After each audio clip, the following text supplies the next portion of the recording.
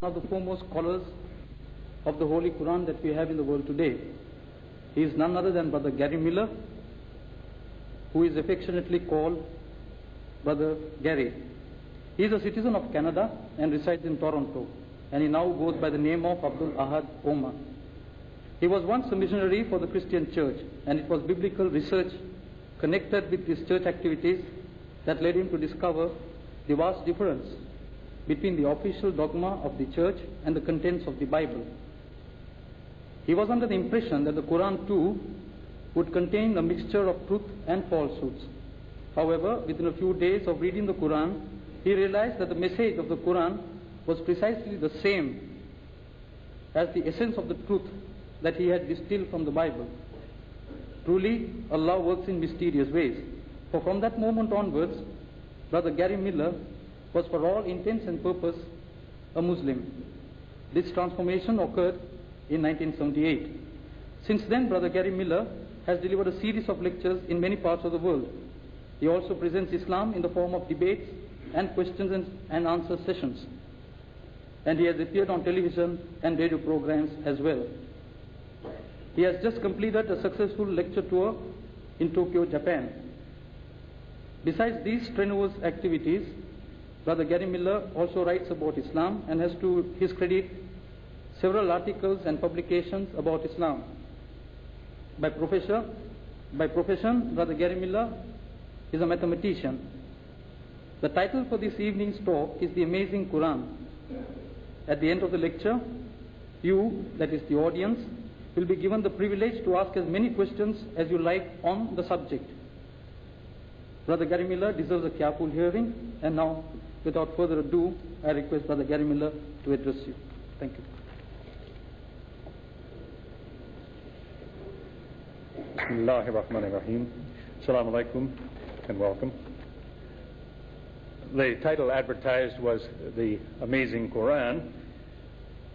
I would suggest, first of all, that to call the Quran amazing is something that isn't done simply by Muslims who may have an appreciation for the Quran and they're very pleased with it, but the book has been called amazing by non-Muslims. Non-Muslims, in fact, people who are very filled with dislike for Islam, have still been surprised at the Quran. They've been amazed at what it has to say. So that is some of what I wanted to talk about.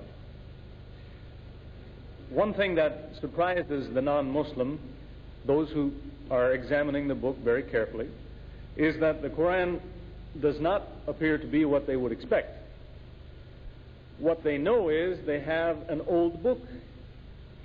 It comes from 14 centuries ago in the Arabian desert. So they expect that the book should look something like that. It should look like an old book from the desert.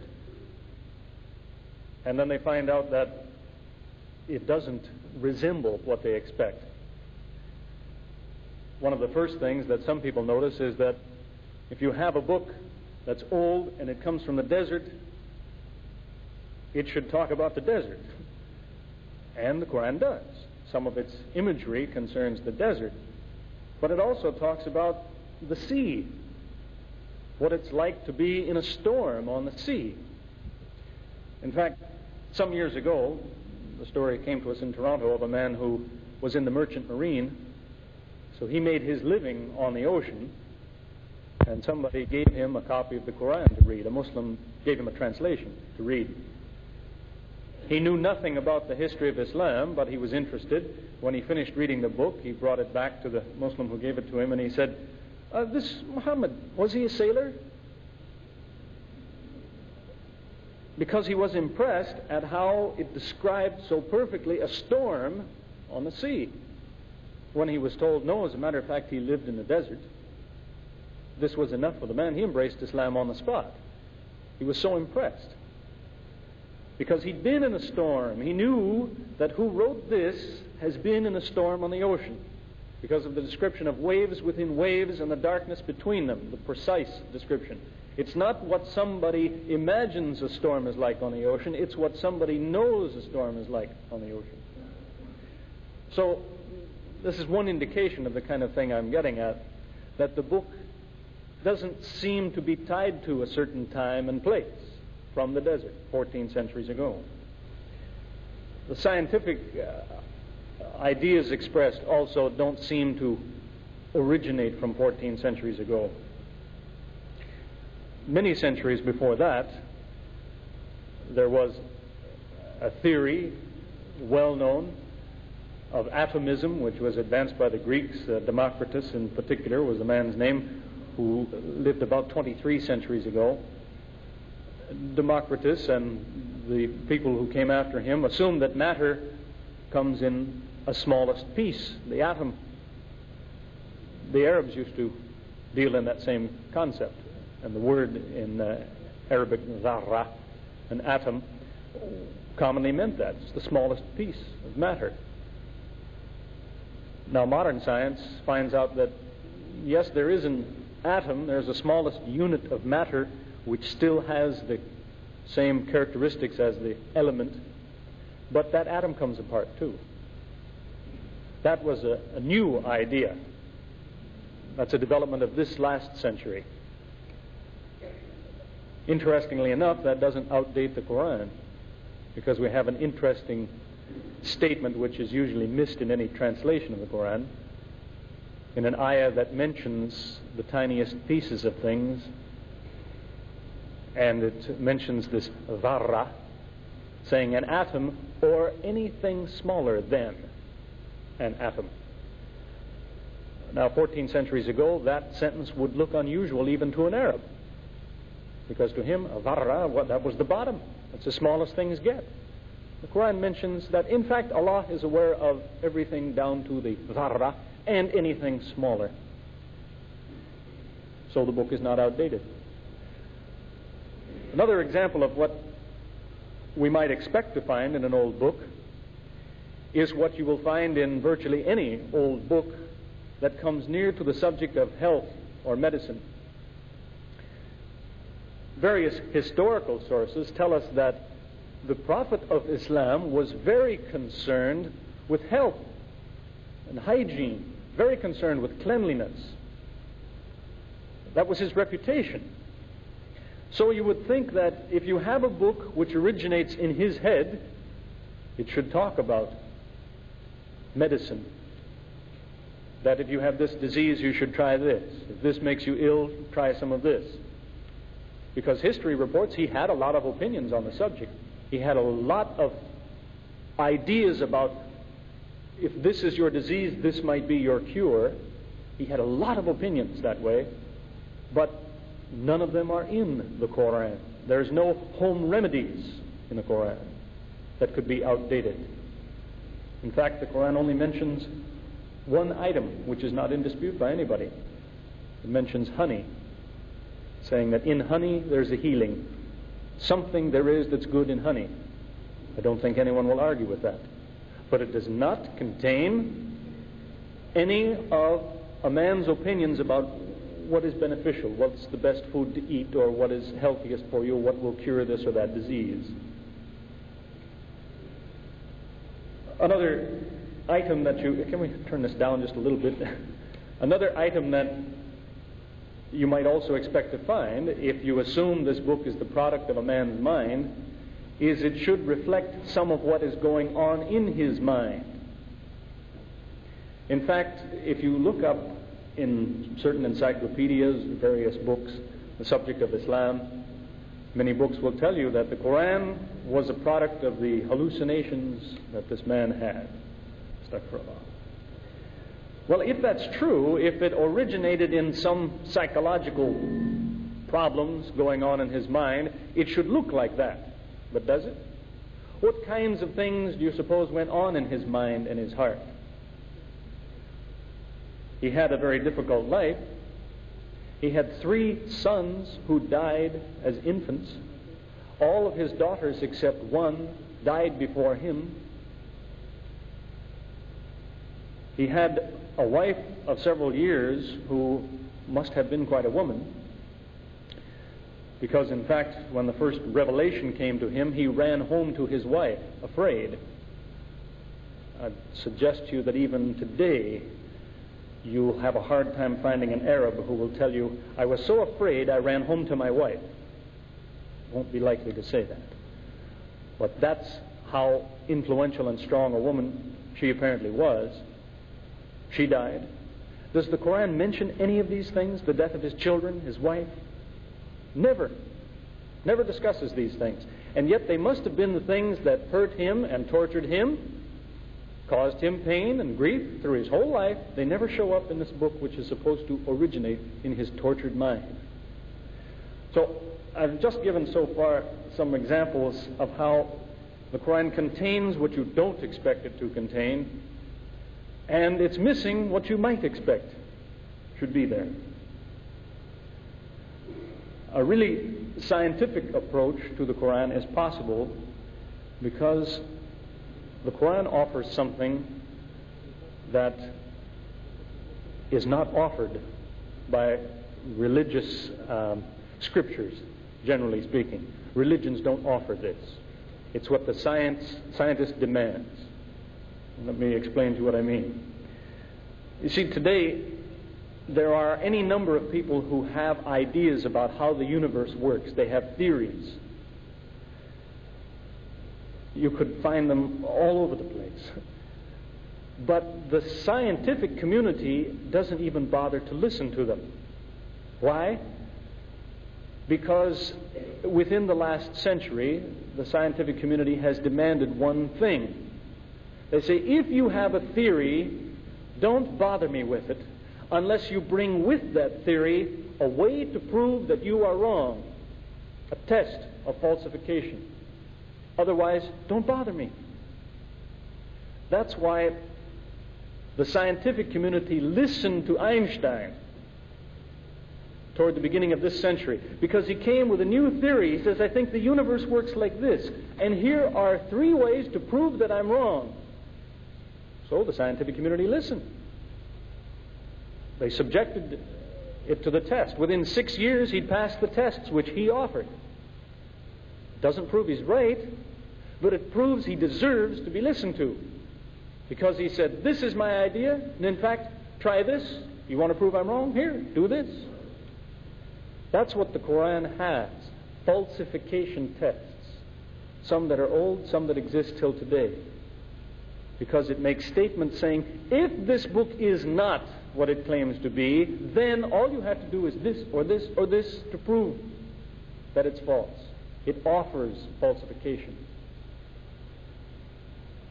I'd suggest to you, maybe the next time you get into some kind of a dispute with somebody about Islam, and he's claiming he has the truth and you are in the darkness, that might be the first thing that you suggest. To tell him, is there something in your religion which, if I could show it to you, would prove you're wrong? Is there anything? Because I can promise you, people won't have anything. They don't carry around that idea that I should not only present what I believe, but I should offer a man a chance to prove me wrong. But Islam does that. The Quran says this is the truth, and to prove that it isn't, try this or this or this.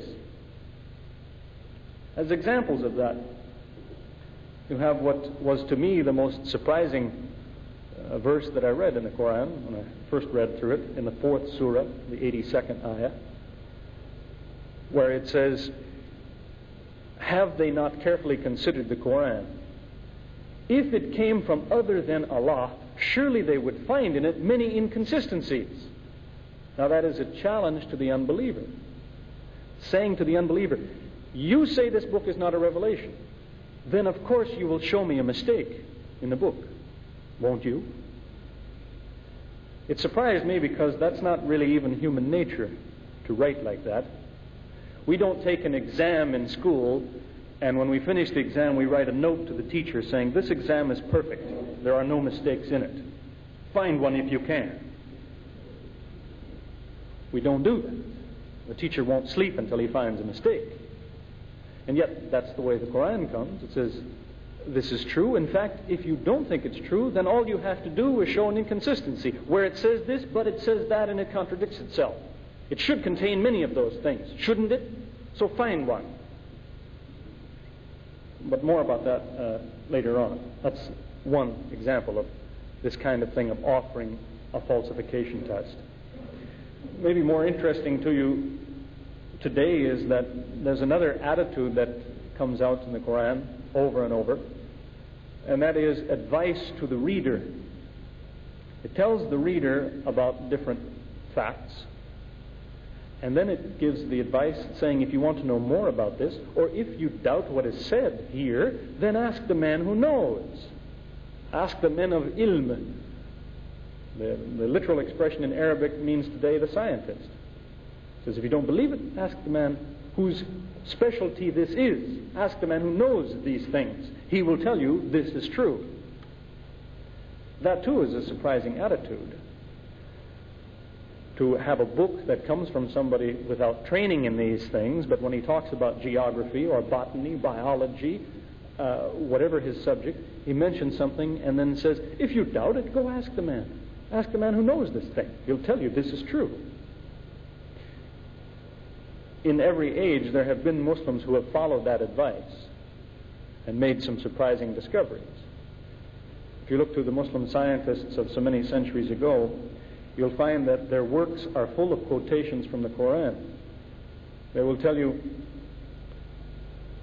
that they did research in such and such a place, they looked for something, and they tell you, the reason I looked there for this thing is because the Quran says such and so. It told me this is a good place to look.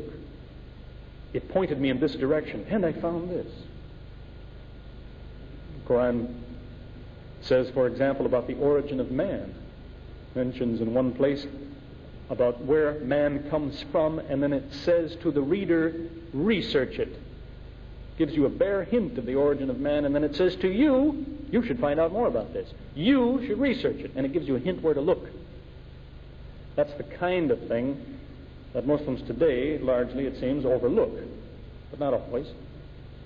A few years ago, a group of brothers in Riyadh, in Saudi Arabia, collected all of the verses in the Quran that talk about the growth of the human being in the womb, embryology. They took the advice of the Quran. Ask the man who knows. So they wanted to find out, is what the Quran says? What is the truth?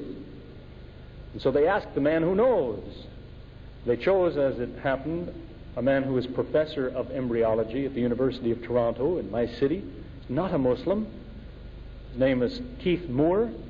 He's the author of textbooks on embryology. He knows. He's a world expert in embryology. So they invited him to Riyadh. They said, this is what the Quran says about your subject. Is it true? What can you tell us? They gave him all the help that he needed in translation, all the cooperation that he asked for, and he was so surprised at what he found that he changed his textbooks. You'll find, in fact, as I say, one of his textbooks is called Before We Are Born.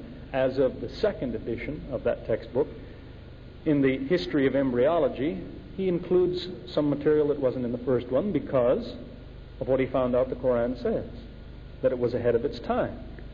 People knew what other people didn't know if they believed the Quran all those centuries ago. I had the pleasure just about a week ago of interviewing him for a television presentation. We talked a great deal about this. It was illustrated by slides and so on. He mentioned that, in fact, some of the things that the Quran said about the growth of the human being weren't known until 30 years ago. In fact, one item, he said, was new to him. But he checked on it. It was true, so he added it to his book. That in particular had to do with the description of the embryo. What is its appearance? When he read the description in the Quran, he thought about it. He said it's when it describes the human being that at one stage it resembles alaka, a leech-like clot. He said, I'd never thought of that before, but he went to the zoology department and asked for a picture of a leech, and it looks like the embryo. So he put both pictures in one of his textbooks. He has another one on clinical embryology. When he presented this information last fall in Toronto, it caused quite a lot of stir across Canada. It was reported in the newspapers. It was on the front page of many newspapers across Canada, with some funny headlines, but people don't clearly understand what it's all about, I guess. One headline said, was it surprising things found in ancient prayer book, something like this. But one newspaper reporter asked the professor, they said, don't you think maybe the Arabs might have known about these things? The description of the embryo, its appearance, and how it changes and grows. Maybe because they weren't scientists, but maybe they did some crude dissections. They carved up people and examined these things. So the professor had to point out to them that the man had missed a very important point in all the discussion. All the slides that he projected for us, all the pictures he showed us of the embryo were taken through a microscope. He said it doesn't matter if somebody used to try to discover embryology 14 centuries ago, they couldn't see it.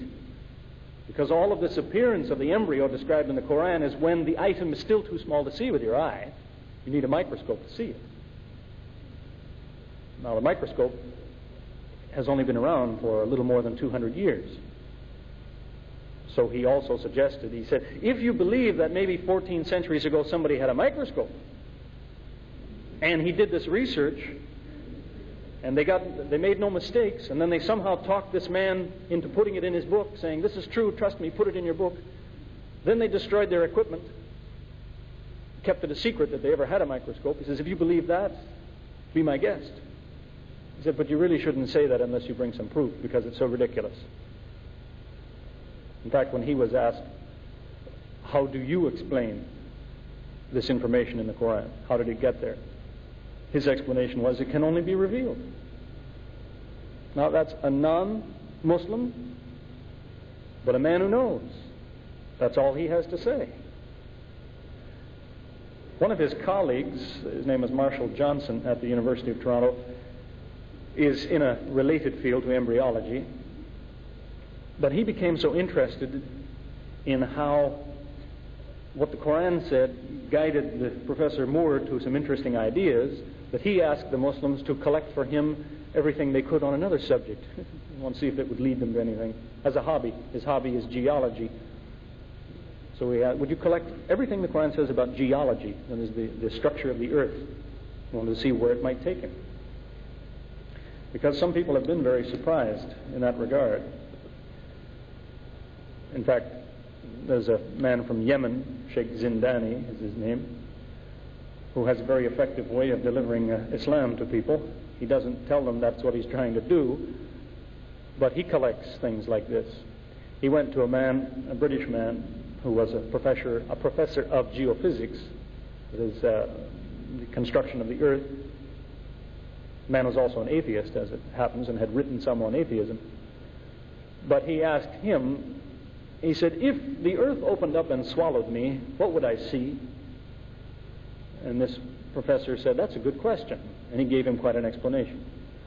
He said, inside the earth you would find such and such and so. And when he had finished his description, the sheikh passed to him translation of the Quran and said, would you read that verse? Because there's an ayah where it talks about some of those who opposed Musa. It says, if the earth was opened and swallowed them, they would see such and such and so. And here was the description the man had just given. He was so surprised that he accepted Islam on the spot. This, in fact, is on a tape recording of a talk that Sheikh Zindani made. He had the tape recorder running in the man's office to bear witness. Here's the man, here's what he said. In any case, don't be misled in what I'm getting at here. I'm not trying to prove to you that the Quran is a revelation by telling you these things. What I'm talking about here is an attitude that's in the Quran that you won't find anywhere else. Because the Quran does a very interesting thing. When it gives information like this, it often tells the reader, you didn't know this before. Now, there's no scripture that anybody has that I know of that says things like that. There are ancient writings and scriptures that many people have, and they give a lot of information, but they tell you where the information came from. You have the ancient history of the Bible, for example. And when it tells you this king lived here and this one fought in this battle and he had so many sons, then it tells you if you want more information, read the book of so-and-so, because that's where this came from. It tells you where the information came from. But the Quran says, in many cases, here is information which you didn't have before, but check on it. You'll see that it's true. It's interesting that that was never challenged by the non-Muslims 14 centuries ago. The Meccans hated the Muslims. And time and again they would hear this kind of thing. They'd hear some piece of information, and then part of the revelation says, you didn't know this before now. Now the Meccans never spoke up and said, that's not true. I know where he got that. We learned it in school when we were children. It really was new. And the Muslims followed the advice given here. It said, if you doubt it, check. Check if you don't doubt it. So it was that when Omar was the Caliph, he chose a group of men and said, go find the wall of Dhul Qarnayn. The Arabs had never heard of it before, but the Quran tells you what it looks like and where you find it. So Omar said, you, go find it and report back. It should be in such and such a place. When you get there, it should look like this, and so on. So they went off to find it. It's in what is now called Derbent in the Soviet Union. Now again, my point here is that the Quran may be accurate about a lot of things, but accuracy does not mean that a book is a revelation. What it means is you have a problem. It means you should find some explanation for where did this information come from. But an accurate book is not necessarily a divine book. The telephone book is probably accurate. It doesn't mean it's a revelation. But the point is to work the other direction. If you find a mistake, then you disqualify something. And that's what the Quran encourages. There was a man came to me after a lecture in South Africa last year, and he was very angry about some of the things I had to say. He said, I'm going home tonight and I'm going to find a mistake in the Quran. I said, congratulations, that's the most intelligent thing you've said. That's what you want to tell somebody to do, because the book offers the same challenge. It says, do you think this is not what it says it is? Then try this, try this. It's supposed to make you look. It's not a book that is delivered as though you are commanded to believe it. Now read it. It's supposed to work the other way. You read it and you come to believe it because you can't disqualify it. It earns your respect because you cannot find a disqualification. Now again, I have to stress, just because you can't explain something doesn't mean that you can take the first explanation somebody offers. You see, you may have some religious groups who will tell you, look, we had a miracle last night. A man came to us, he couldn't walk, and we said some words and he got up and he walked. How do you explain that? And if you say, I can't, they say, you see, I have the true religion. It's the power of God. Maybe, maybe not. Just because you can't explain it doesn't mean you have to accept his explanation. The same goes for the Quran. If you find something remarkable and surprising in there, just because you can't explain it doesn't mean that you have to believe it's a revelation. That's your business. But it shows the difficulty that people have if they say, I don't believe it. The Quran points out that these people have an obligation to find an explanation then. In fact, it mentions one man in an ayah, which I have always seen mistranslated into English at least. It talks about a man who heard the truth explained to him, and then it says why he was guilty. It says he got up and left and he didn't check on what he heard. It says you're guilty. If you hear something but you don't check to make sure it's true, you're guilty. That's a crime. You're supposed to process the information, to decide which is the garbage to throw out, which is the good to keep. But you can't just let it come in and rattle around in your head. You're supposed to put it into the proper category. Is it true? Is it false? Is it still speculation? Maybe true, maybe false, but I don't know. Put it in these categories. The real certainty, that is the confidence that comes in the Quran, comes from a different approach. The certainty in acceptance of the Quran comes from exhausting the alternatives. To explain it this way, The book says it is a revelation. If you don't believe that, what is it? You have to come up with some explanation. You have a book. It's paper and ink. Where did it come from? It says it's a revelation. If it isn't, then where did it come from? You have to have some explanation. And the interesting thing is, no one has come up with an explanation that works. And in fact, the alternatives have been exhausted, because they basically reduce to this, and it's been well established by non-Muslims. They'll tell you, well, the book, if it wasn't a revelation, either that man deceived everyone or somebody deceived him. Either he fooled people or somebody fooled him, one or the other. That's what the non-Muslim says. And they do an interesting thing. They fall into two schools, insisting on one or the other. You have a large group of people who have researched it for hundreds of years, and they'll tell you, one thing we know for sure, that man, Muhammad, he thought he was a prophet. He was crazy. Astaghfirullah. But they're convinced that he was fooled somehow. Another group will tell you, because of this evidence, one thing we know for sure, that man was a liar. He fooled everyone. These two groups never seem to get together. In fact, if you look up many references on Islam, usually a reference will tell you both.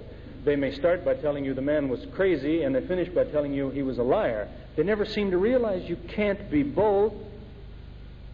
If you are deluded, if you think you are a prophet, then you don't sit up late at night trying to figure out how will I fool people tomorrow so they'll think I'm a prophet. In fact, a great deal of the Quran came in answer to questions. Somebody would ask the man a question, and the revelation would come with the answer. You see, if you are deluded, you think that an angel puts words in your ear, then when somebody asks you a question, you think the angel will give you the answer. You're crazy. You think that. You don't tell somebody, wait till tomorrow, I'll have the answer. And then you run to your friends that night and say, does anyone know the answer? This is a man who doesn't believe he's a prophet. You can't have it both ways. You could be deluded, or you could be a forger. You could be neither one. You can't be both. You can't mix them. As I say, what you have is one group of people who will tell you, they assemble a lot of evidence, and they say, because the Quran is not a revelation, we have to explain these things. And they have a list of things they must explain. They say the only explanation for these things is the man was deluded. He thought he was a prophet. And another group of people say, because the Quran is not a revelation, we must explain these things. And they have a different list of things. And they say the only explanation for these facts is the man was a forger. He was a liar. He knew what he was doing, but he lied. These two groups don't get together to realize that you have to explain both lists of difficulties. You need this excuse here, and you need that excuse in this place, but you can't have both. To give you an example, the kind of circle that people go in, you ask somebody, what's the origin of the Quran? They tell you it came from the imagination of a man. But then you ask him, if it came from his head, where did he get his information? That is, the Quran talks about a lot of things which the Arabs didn't know about. If it came out of his head, how did that information get in his head? Then they'll tell you, well, maybe he wasn't crazy. Maybe he was a liar. Some foreigner brought him the information, so he lied. He told people he was a prophet. But then you have to ask them, if he was a liar, where did he get his confidence? Why did he behave as though he thought he was a prophet? And then they have to tell you, well, maybe he was crazy. He thought he was a prophet. And they start over and go round and round in this circle.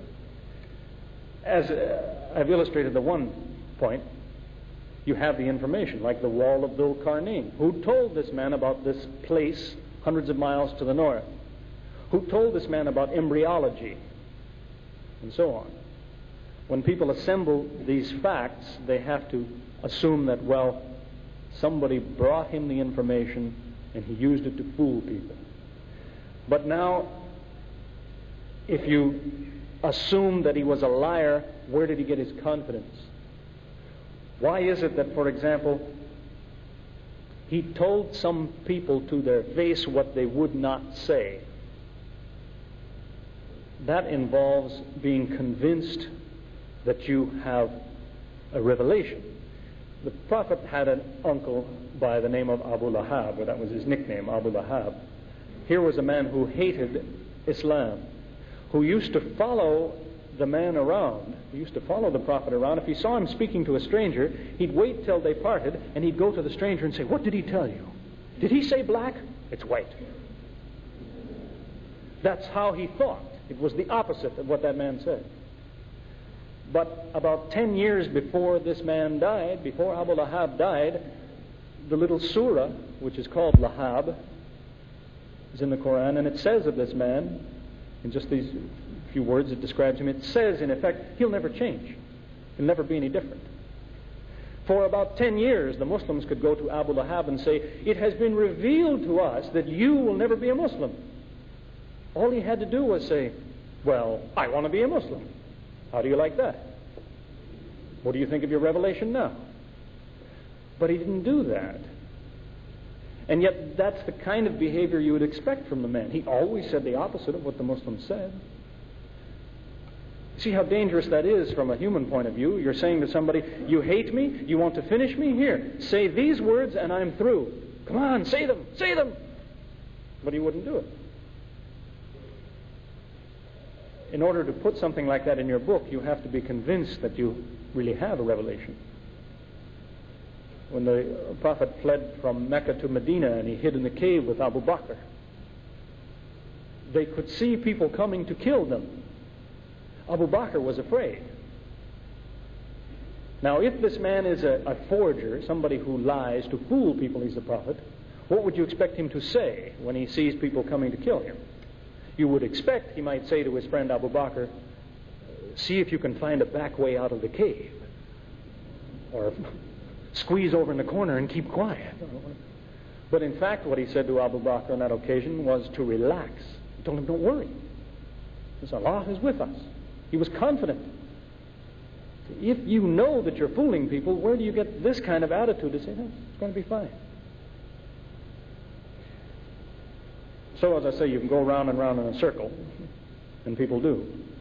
Because on the one hand, they may tell you Monday, Wednesday, Friday the man was a liar, and Tuesday, Thursday, Saturday they'll tell you that he was crazy. And you can't have it both ways, but they need both excuses to explain certain things. I had a minister in my home, that'd be about 7 years ago, and we were talking, and the Quran was sitting on the floor with the title facing down, so he didn't know which book it was. And I just pointed to the book. I said, "I have confidence in this book." Well, he looked, but he didn't know which book it was. He said, "Well, I'll tell you, if that's not the Bible, it was written by a man." So I said, "Let me tell you something about what's in that book." And in just 3 or 4 minutes, I told him a few things, nothing that I mentioned here, something else, about what is in the Quran. And after 3 or 4 minutes, he said, "You're right." He said, "A man didn't write that book. The devil wrote it." So, which is unfortunate to have that attitude for many reasons. For one thing, that's a very quick and cheap excuse. There's a famous story that a report that is in the Bible. It talks about how some of the Jews were witnesses one day when Jesus raised a man from the dead. A man who'd been dead for 4 days, he said, "Get up," and the man came out of his tomb. And it says some of the Jews who stood there and watched, what did they do? Did they say, "It's a miracle. The man was dead, now he's alive. This is a true prophet"? Some of the Jews said, no, it's the devil that did that raised him up. Now, this story is rehearsed very often in churches, and people cry big tears over that. They say, "Oh, if I'd been there, I wouldn't be so stupid as the Jew who would say that. I mean, a miracle, a dead man gets up. How could I say it was the devil?"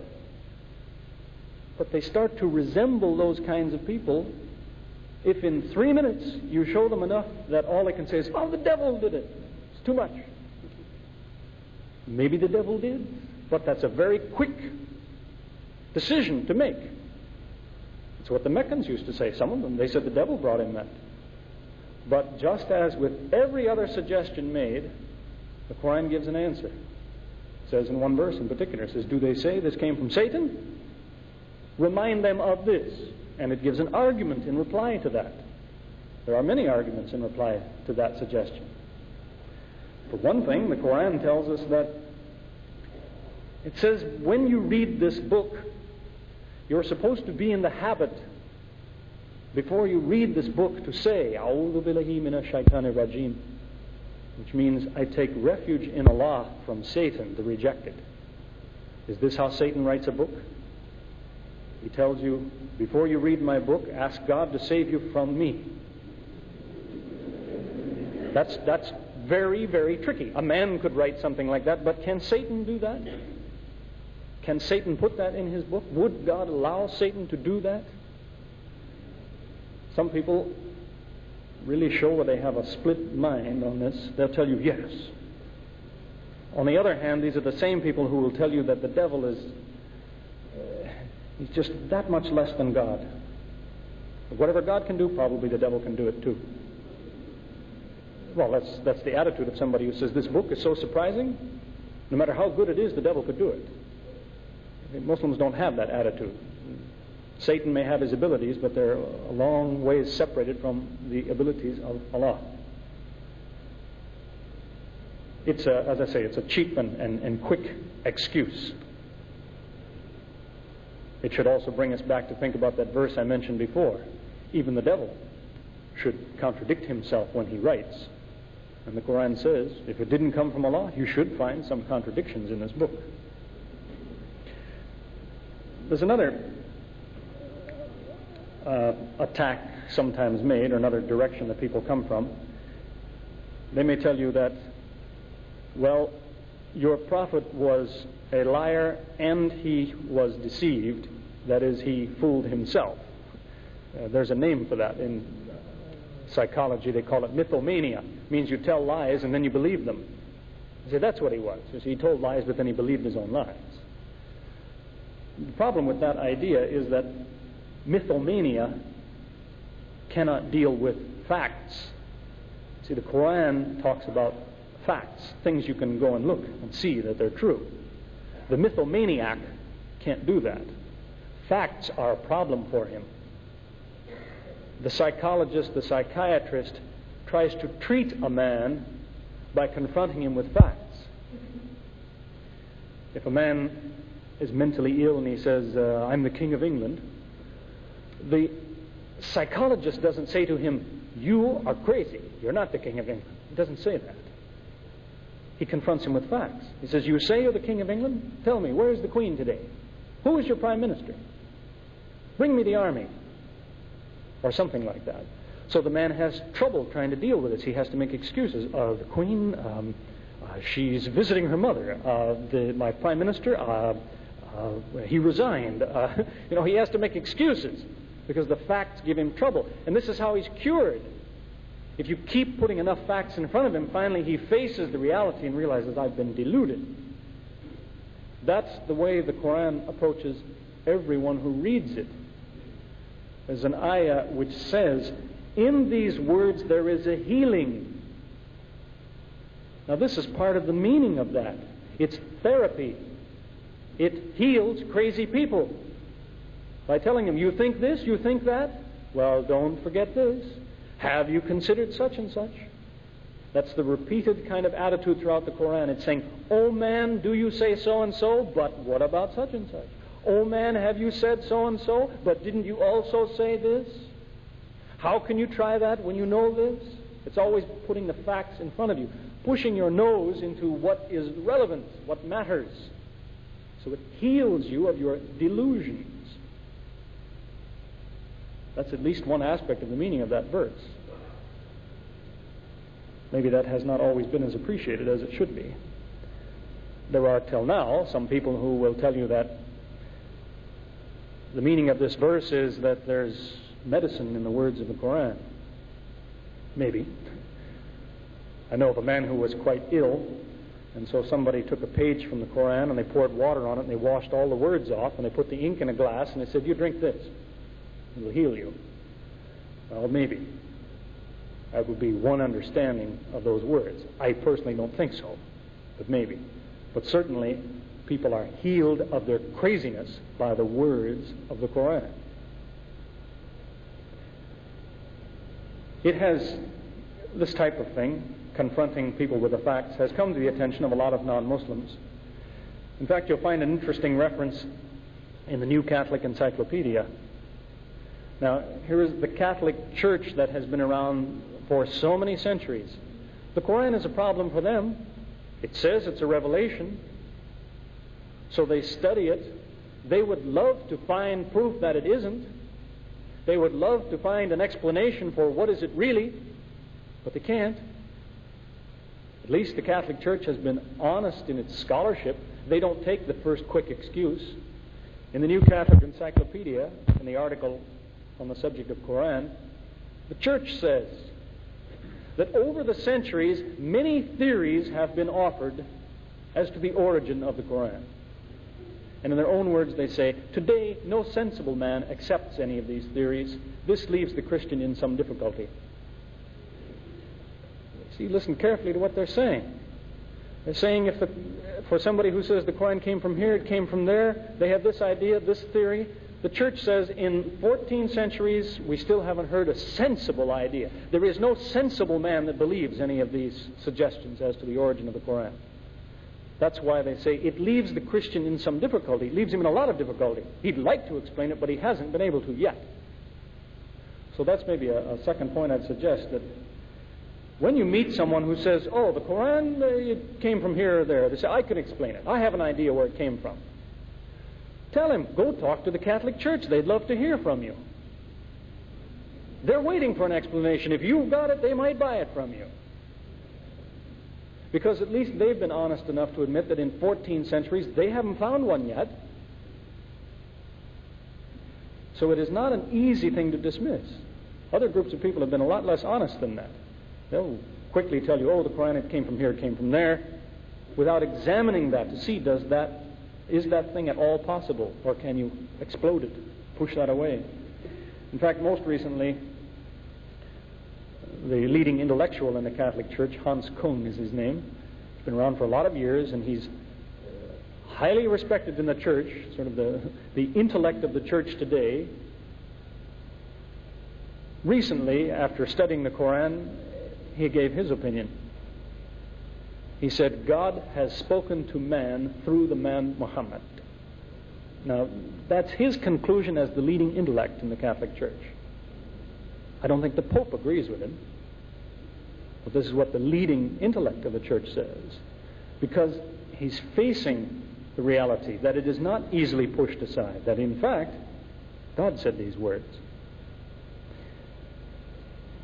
So as I say, if somebody has a better idea, they should go and talk to the Church about it. Or they should find a new possibility. But I think that we have exhausted the possibilities. If the book is not a revelation, then it is a deception. And if it is a deception, what is its origin? And where does it deceive us? I'll come back to that in a moment. But I'd also like to point out that it may seem I'm discussing some things that there are surprising things you find in the Quran taken from ancient times, but there are surprising things found that have to do with our modern times. That is, the Quran is not an old problem, it's still a problem today. You have the interesting statement, for example, that it is the unbelievers who would take note of the fact that in the beginning the heavens and the earth were one piece, that all life is made of water. Well, that's what they awarded the 1973 Nobel Prize for. A couple of unbelievers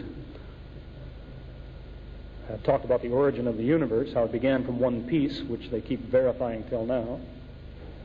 That life is made of water is probably wouldn't have been a very easy thing to convince people of 14 centuries ago if you stood in the desert and told somebody, you see, this is made of water mostly, it's water. That had to wait for the invention of the microscope to find out that cytoplasm, the basic substance of the cells, is 80% water. I mentioned falsification tests, chances to prove the Quran is incorrect.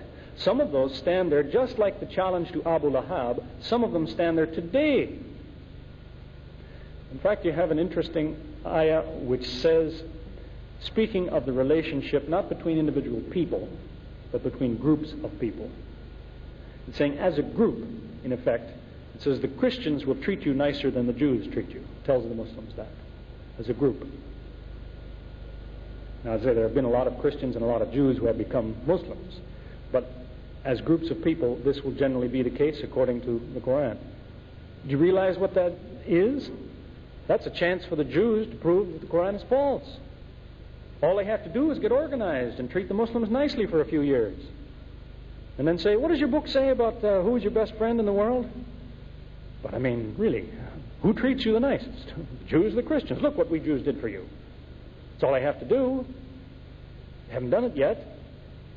But it stands there as a challenge saying, you want to prove it's wrong? Do this.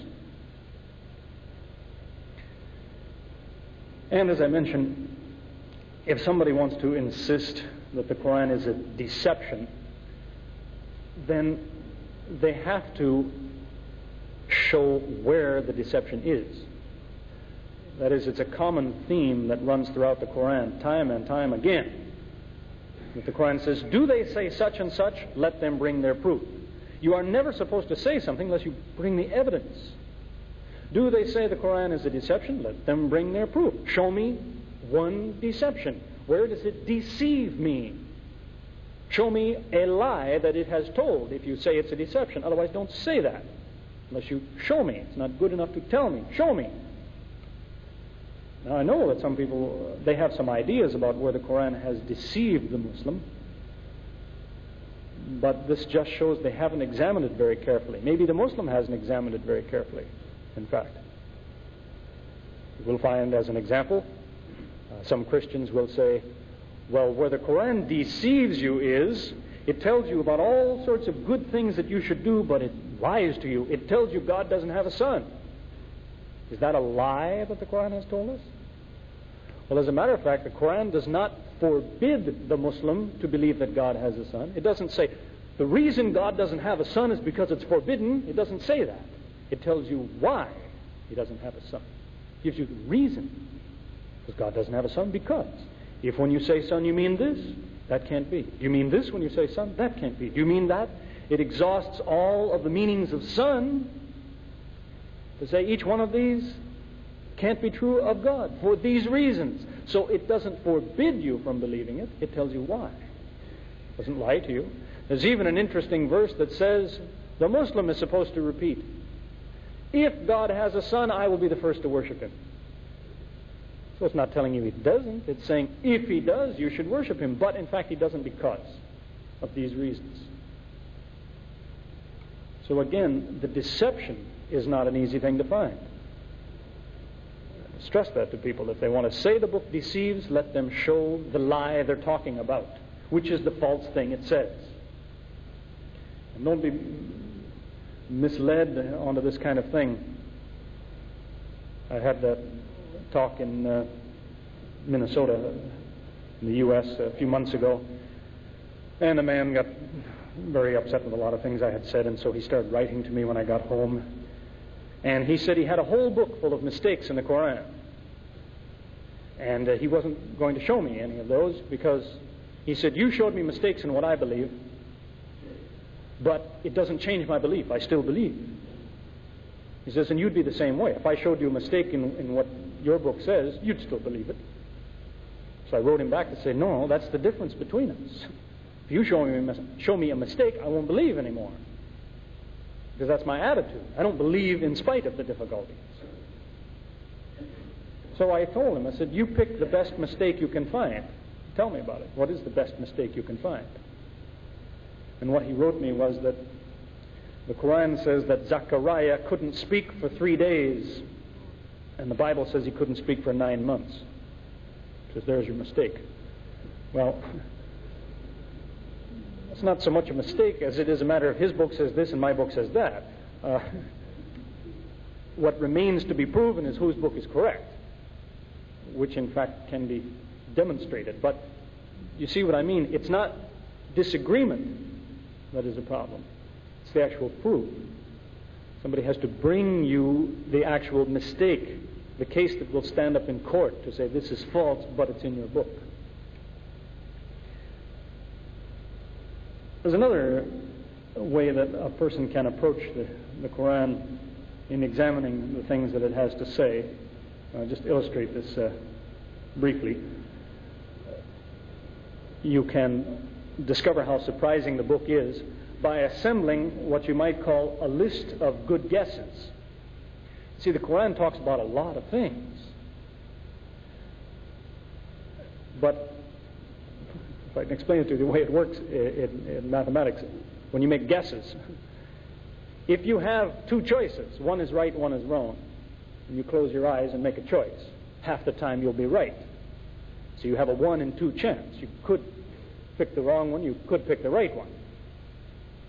So 1 time out of 2 you'll be right.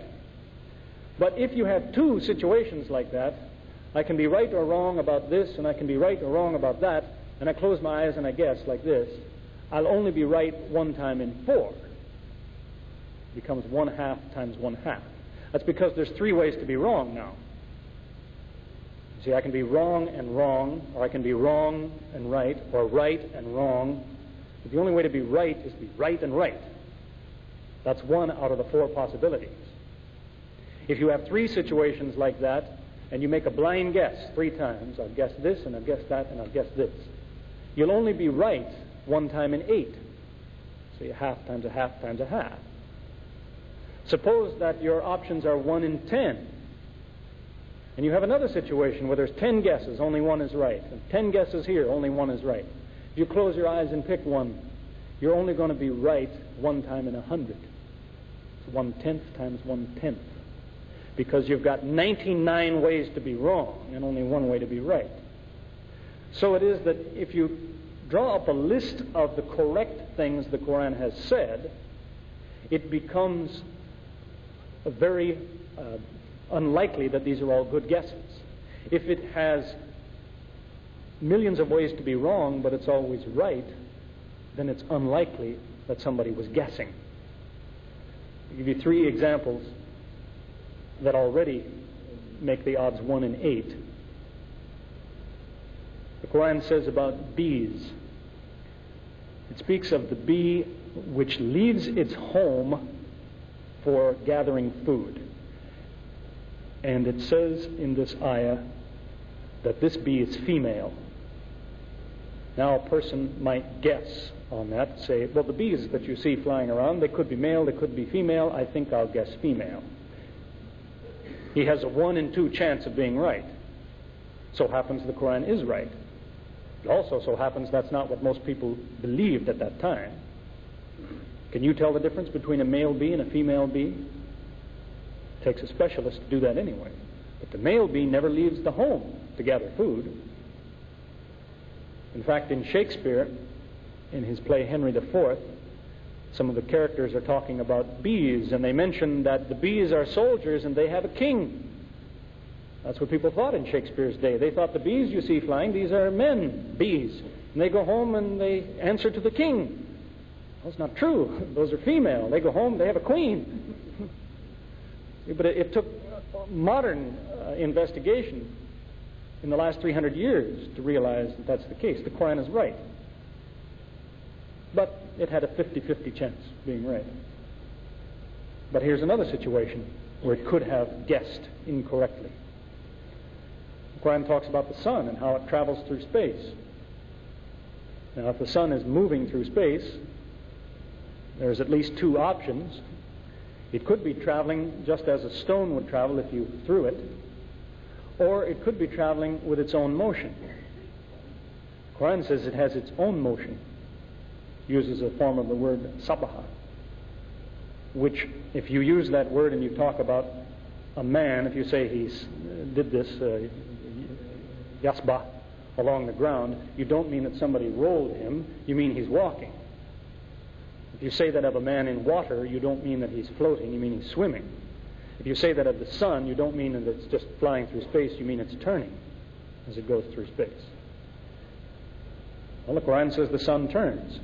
Is that an easy thing to discover? Can you tell the sun is turning? If you look at it, you can look for a second or two and you have to look away. You don't see any marks on it. You don't see anything after a few seconds. But in modern times, the equipment was made available to project the image of the sun down onto a tabletop so that you could look at it without being blinded.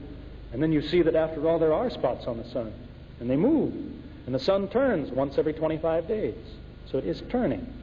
But that's a modern discovery. A lucky guess. But the odds are 1 in 4 about getting both of these guesses about the bees and the sun correct. And another indication would be to think back 14 centuries ago, people probably didn't understand about time zones. That back at home right now, my family's having breakfast. But it's dark here, and the sun just came up there. See, 14 centuries ago, a man could only travel about 35 miles a day.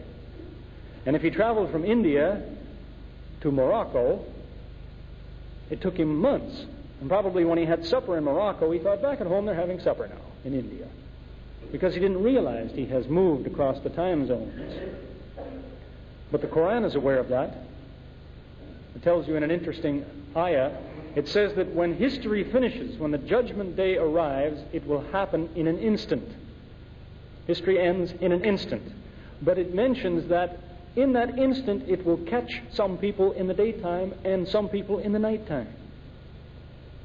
So which Muslim scientists have been aware for 14 centuries. If they believe that, they said, well, at some time on the earth it's day and night at the same time.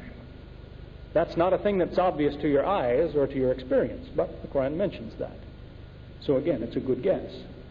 And you can draw up a long list of good guesses, and the odds become very high that these are all guesses. To do this kind of thing is following in the best tradition of the Muslims, to investigate that way. The Quran expects this kind of challenge. You see, if I said to somebody, I pick out somebody here, I said, I know your father, I met your father. Probably he's in doubt. You just came here. How do you know my father? For all I know, his father is dead, for all I know. See, but he's saying, how could you have met my father? Tell me, is he a tall man, short, bald, does he have a beard, does he wear glasses? Where did you meet him? But if I keep giving him all the right answers, finally he may say, I guess you know my father. I don't know how, but I guess you know him. The Quran is in the same situation. It says that it originates with the one who originated everything. So you have a right to say, convince me. If the author of this book really originated life, originated the heavens and the earth, he should know about this, he should know about that. Tell me something that proves you were there when life came to be. Do you know this? Do you know that? And that's what people have examined in every generation for 14 centuries. We all know something for sure. We don't have to be an expert on something in an academic field. I mentioned to you when I started, the sailor. What he knows is his experience. He knows what a storm is like on the ocean. Everybody knows something. They have a right to say, I wonder, does the author of the Quran know that thing? For myself, because of my field in mathematics and logic, there's a very delicate point which caused quite a bit of excitement only 100 years ago among mathematicians. It occurred to me the author of the Quran should know about that. It would take too much explaining to go into it, but I checked and he did. It's there in the Quran. But it's a development of the last 100 years in logic. We all know something, and it should be there. The answer should be there. We should be ready to give an account to justify ourselves. That's the meaning of Iman. Iman is not properly translated faith, which usually means, in English, faith means a promise to believe something even though it seems it must be impossible. You believe it without evidence. That's faith. Iman is not that. The root meaning of that word means confirmation. Amunah means when you check on something. You believe it because you looked and you saw indications that it was true. Doesn't mean necessarily you prove every item, but you look and you see this agrees with what I know so far. You've thought about it, so your iman grows, and you're supposed to do that all your life. I'm afraid that Muslims very often don't have the confidence to deal with these things. And yet you have the ayah in the 25th surah, the 33rd ayah, where it says, there is no question that they bring you, but we give you the best answer and the explanation of it. So whatever question they have, the answer is in the Quran. I have mentioned in 7 years of giving lectures in various places that I have basically only heard 35 questions. Now, I've heard hundreds of people ask questions, but I've heard about 35 different questions. That's all. The Quran says no matter which question they bring you, we give you an answer. People have a long ways to go. It's an interesting thing you'll find if you look in the index of the Quran. This is an index of every word in the Quran, al-Mawajim al-Mufahris. It's what you should expect to find according to this ayah. It says, for every question they bring you, we give you an answer. Allah says the answer is here. If you look up the word in the index, qalu, it means they say. You'll find it's in the Quran 332 times. 332 times the Quran says, they say such and such. And if you look up the word kul, which is the command say, you'll find it's in the Quran 332 times. Now, for everything they say, you tell them this. 332 is a long ways from 35. There's a lot of questions people haven't even bothered to ask. The Quran has the answers. And it's not that big of a book, about 80,000 words, which is supposed to offer you the reply to what somebody says. By way of advice, I suggest, if you're going to take up this kind of activity to arm yourself with the knowledge of the Quran and the answers it gives, there's a number of things to keep in mind. Be very careful that you are considering the original wording of the Quran. I don't know of any translation in any language that doesn't contain some mistakes in the translation. Or if not mistakes, it does not make the point clearly enough as in the Arabic. Now, that's not to say every Muslim has to learn Arabic, but that is to say that the real answer to a lot of problems is contained in the Arabic. You will find a lot of examples of this kind of thing, which even when Muslims translate. That's one of the things that surprised me about the Quran, was how consistent the author is in his choice of words. If he tells a story one way, he doesn't trip himself up in another place by telling it in a different way. Don't be fooled by this kind of thing. We have in Toronto a group of people whose mission in life is to convert Muslims away from Islam. And the Muslims always go to the lectures that they put on. They find it very entertaining, in fact. And recently, a man gave a talk, and he was explaining how, he said, you know, if you Muslims paid more attention to the Quran, you might be Christians. Because look what the Quran says here about Jesus. It says he is ayat lil alameen, a sign to all the worlds. Did you see that? It doesn't say that about your prophet. But it says of Jesus, he's ayat lil alameen. Think about that. You might be a Christian. So a friend of mine asked when the question period came, he said, I want to sort out the confusion. You said that because I read that Jesus was ayat lil alameen, I should be a Christian. What should I be when I read in the Quran in this place where it says Firaun was ayat lil alameen? Which religion will that lead me to? Because it says the same thing about Pharaoh. The exact same words describe Pharaoh as describe Jesus in this case. They're very different kinds of people, of course, but they have this in common. But if you're not aware of that, a person can be fooled in this way. The man who said this probably knew that, but hoped that the Muslims didn't. Or maybe he didn't know it. Doesn't matter, he'll keep using it. I know this man, and that's his reputation. You see, by way of a second piece of advice, both the Muslim and the non-Muslim, if you're going to investigate something, Take the advice that the scientific community gives now. They tell a young man who's starting out to investigate, he's newly out of university maybe, or in university, and he wants to make a career being a scientist in some field, and the advice they offer him is, get hold of a theory and defend it, even if it's false. Defend it if you can. Because if it's false, eventually you won't be able to defend it. But at least it's been thoroughly tested, and you've made progress. You know this one is false. You see, you have to investigate Islam in the same way. Investigate it as though you were a Muslim and somebody's challenging you. Can you answer what he says? See, the mistake so many people make is they tell you they investigate Islam, but they didn't want Islam in any sense, so their attitude is the first thing they can find that makes Islam look bad, there's what I needed, this is my excuse. And they reject Islam. But to really make progress, you have to deal with it as though you were on the inside. It was the attitude I took, because believe me, there are all kinds of books that criticize Islam. But it occurred to me, well, what do Muslims say about these things? If there's all these criticisms, why is anybody a Muslim? Maybe the Muslims have answers to these things. And in fact, they do. Some of the answers have been around for 14 centuries. It doesn't matter. People keep using the same excuses. In fact, it was only a few months ago somebody handed in a question to me on paper after a talk. They said, what about this mistake in the Quran, where it says that the mother of Jesus was the sister of Aaron? So that's a confusion. Maryam has been confused with Miriam. Miriam was the sister of Harun. Maryam lived hundreds of years later and was the mother of Jesus. So your book has a mistake in it.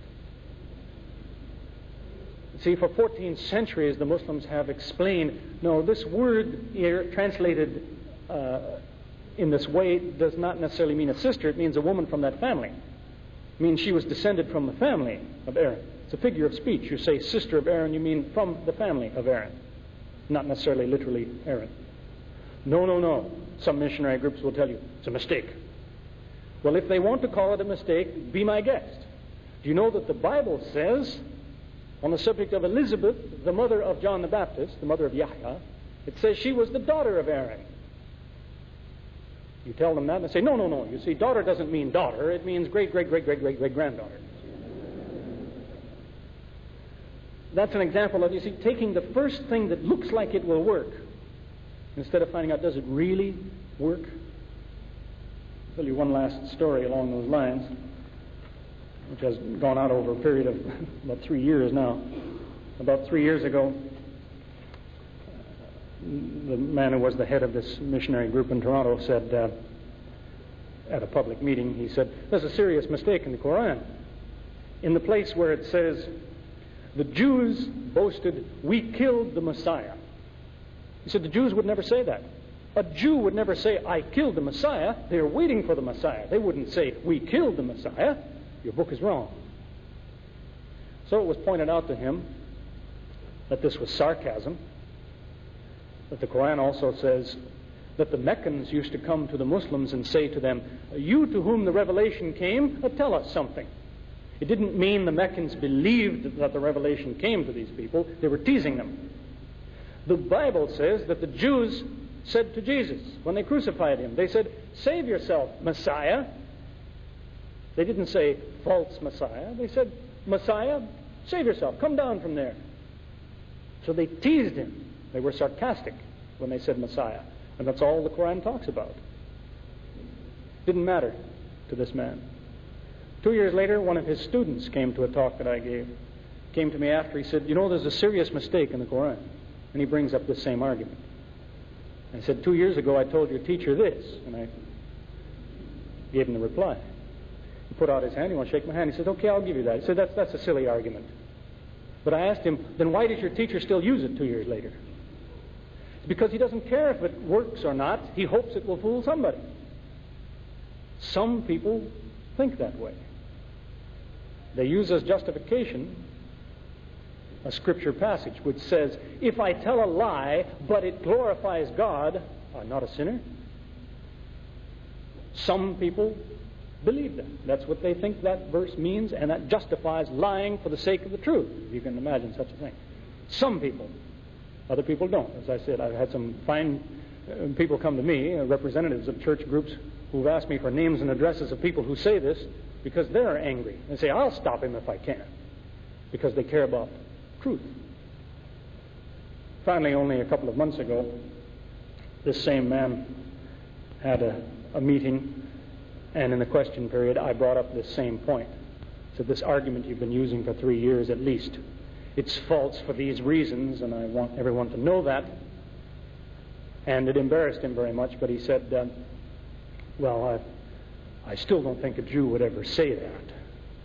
So at this point, somebody put their hand up. And he was anxious to get away from this discussion, so he quickly said, yes. The man spoke up and he said, last week in this room, there was a rabbi giving a lecture on religion.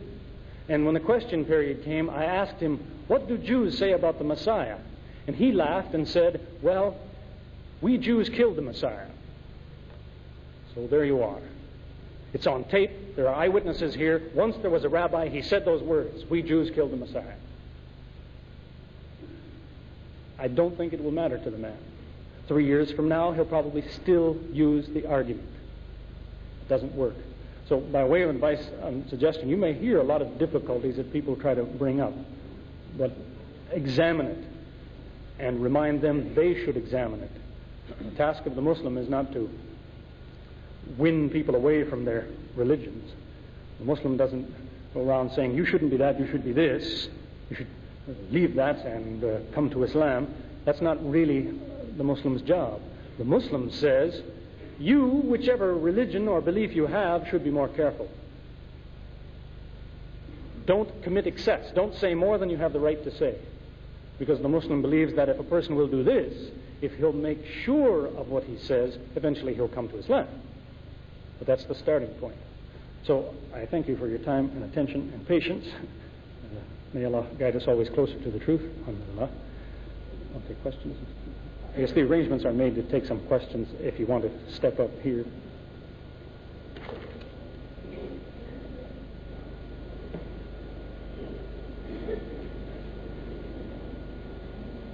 We have come to the end of the lecture, and now we come to the second important part of this lecture, which is questions. Anybody here? Yes, sir.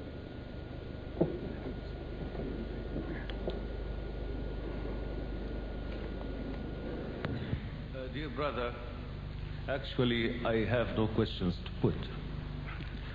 My many questions have been amply satisfied long time ago. But if you allow me, I have a comment to make. Generally, Muslims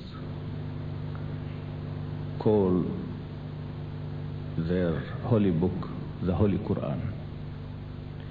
The fact that you choose the amazing Quran for your lecture of this evening was an astonishment to me when I received the kind invitation of the Islamic Information Center. But when I listened to you, I understood amply why you used this amazing terminology to describe the Holy Quran. My comment is this. The Holy Book of Islam has got its own characteristic that makes it distinct from previous holy books in which we also believe. This characteristic consists in the fact that the holy book is not only the faith of Muslims, but also the proof of the authenticity and the truthfulness of this holy book being the revelation of Allah. And this proof consists in its turn in two main factors. The first is its miraculous power of expressing meanings in Arabic language, the linguistic power of Quran. And this in history and in the time of revelation was the main proof, the main miracle, the main challenge that Muhammad used against non-believers to try to imitate the linguistic power of expression. But in modern ages, this linguistic power has been much reduced because of the simple fact that Islam has been embraced by non-Arabs. Even nowadays, Arabs do not really master their own languages as they did 14 centuries ago, except for specialists. That's why time has come for the second main proof of authenticity of the Holy Quran, the scientific authenticity of the Holy Quran. Preachers until now have been putting the accent on the linguistic power and conviction of the Holy Book. But in modern ages, this age we call scientific age, age of science, time has come to put the stress on the facts, scientific facts that have been revealed 14 centuries ago and were not known not only by Messenger Muhammad ﷺ, but also by the whole humanity. The human knowledge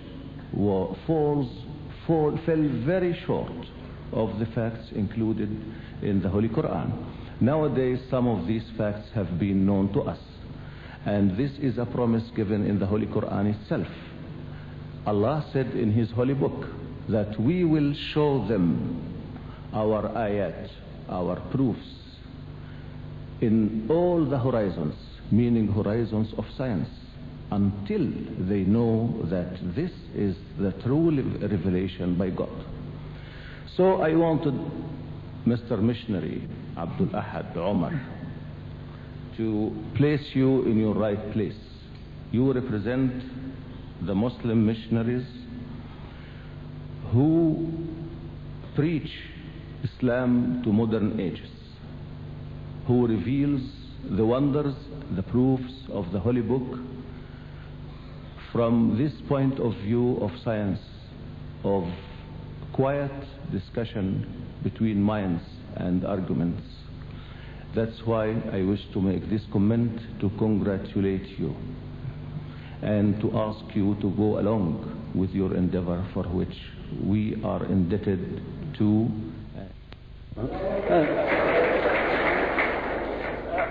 I would just remind me of a couple of things to mention. The Quran is also often called by the description of Majid, and Majid is not that far from what you might say is amazing. I mean, it is glorious, it is surprising, and the revelation too is spoken of in one ayah. It says to the Prophet, when it is revealed to you, it says Ajibta. It says, you marvel, you're amazed.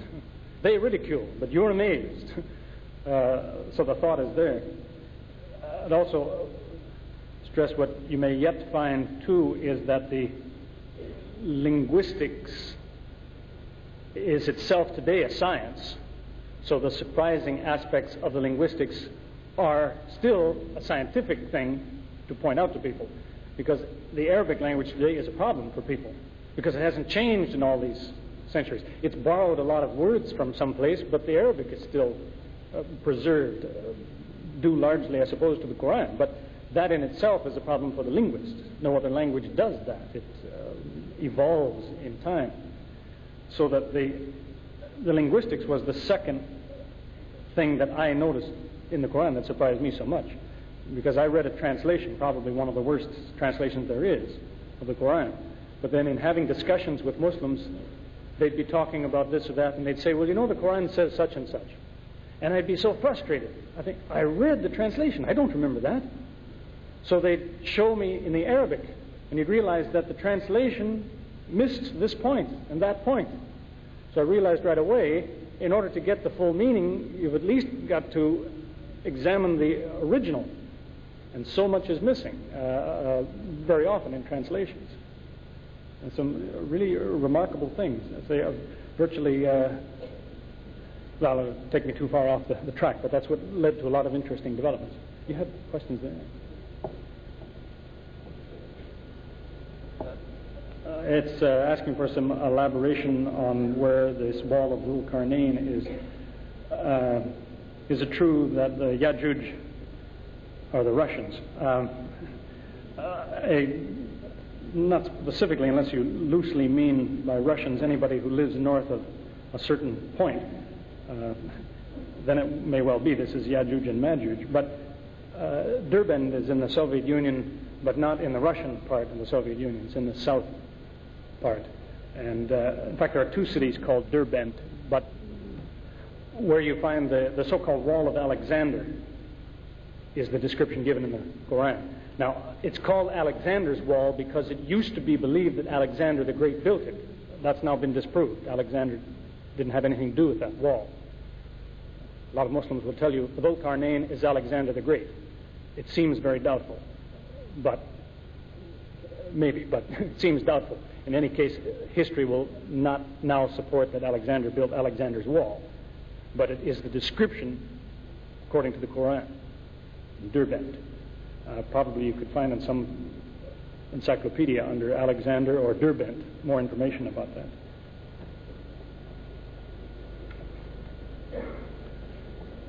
What is the best English translation of the Quran? Well, what I usually tell people to do is get as many as you can. Because if you don't know the Arabic, at least when you read, compare how the translations are of the same verse. And if each author translates the verse just about the same, then the chance is you're getting most of the meaning out of it. But if they have different translations for the same verse, then there must be a difficulty. Then you should inquire from someone who knows what is the problem. Why do they have trouble with this Arabic? So if you have a lot of translations to compare, you can make some progress this way. The nicest reading one in English now is probably by Arbery. It's called The Quran Interpreted by Arthur J. Arbery. There's one done by Thomas Irving, which is just now coming into print. He spent 25 years translating the Quran into English. He spent 1 year on one word. He wanted to be so careful. So I would recommend that. I've seen the manuscript of it. And there's various others around. But as I say, your best bet is to get as many as you can and compare. Did you learn Arabic before reading the Quran and so on? Well, that's what I was just explaining. I read a terrible English translation. One of the worst ones made is one by Dawood, where he takes all of the ayat and shuffles them up in different orders and that. And there's a lot of very deliberate mistranslations in that book. So I studied enough Arabic so that if you give me a dictionary, I can figure out what's going on. In Sri Lanka, the majority do not know the Arabic language to learn directly from the Quran. Can you learn from the English translations? Well, that's basically what I'm trying to tell you, is that you can learn a lot from anything, but just remember what's going on, that you are reading a translation. You know, I'll give you an example of the kind of mistakes you'll find. I found even in translations by Muslims, you'll find an ayah in the translation that tells you, no one can change the words of Allah. And the same translation will tell you, people change the words of Allah. Now that sounds like a contradiction. It's a contradiction because of the translator's mistake. If you look in the Arabic, you find out that this is one of these pieces of precision in the Quran, that whenever the Quran talks about words being changed, it talks about kal, the kaul. When it talks about no one changes the words of Allah, it talks about the kalimat. So the translators, even Muslims, have been careless enough to think kaul equals kalimat. Puts it that way. But no, in Arabic there's a difference between kaul and kalimat.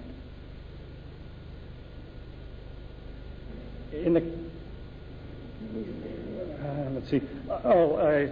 Mentioning that, as a brother had talked about, Muslims believe in other holy books. How holy do you think they are in their present form? Do Muslims believe in their authority? This is a big subject. The problem is this is a trick that's played on Muslims very often. That's a standard missionary trick, where people will say, look, Muslims, your book says my book is true. So look, my book says your book is false. That kind of nonsense. The Quran talks about other scriptures. It says there's truth in them, and it says there's faults in them. And it says the Quran will show you the difference between them. That does not mean that if the Quran says it, but their book says this, the Quran must be right. That's not the attitude. The Quran tells you the truth is obvious. That this is correct can be shown because of what's in their book. In other words, their difficulties can be demonstrated. It's not just a case of saying, my book is true, your book is false. In fact, the one verse that's used, they write missionary books on it, is from the 5th surah, the 48th ayah, where it says of the Quran that it was revealed to confirm the truth in previous books. And this is where people stop. And they say, see, Muslims, your book says my book is true. They stop halfway through the sentence. The rest of the verse says, and it was revealed, and the Arabic word used is muhaymin, means as quality control over those books. Tells you which parts are true and which parts aren't, or how you can tell the difference between which parts are true and which parts are not. But more important than that is that whatever the shape of their scriptures is today, whether it contains true or false, very often that is not under discussion when the Quran is talking about their scriptures.